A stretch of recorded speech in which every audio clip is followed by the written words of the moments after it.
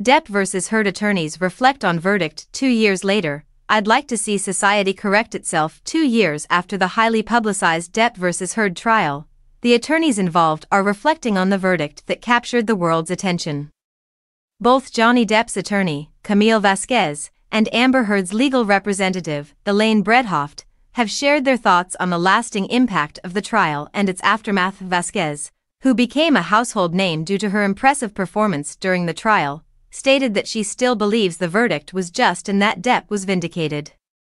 However, she emphasized that the case was never just about her client, it was about broader issues concerning defamation and domestic abuse, which continue to be hot-button topics in society. Bredhoft, on the other hand, voiced concerns about the societal implications of the trial, especially regarding the treatment of women in high-profile legal battles. She noted that society must learn to take allegations of abuse seriously, and she hopes to see a shift in how such cases are approached in the future.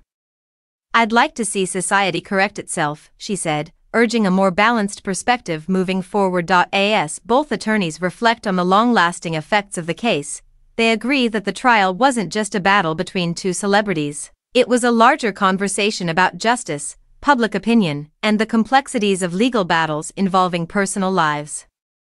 The fallout from Depp vs. Heard continues to spark debate, leaving everyone to ponder the lessons learned from the contentious case.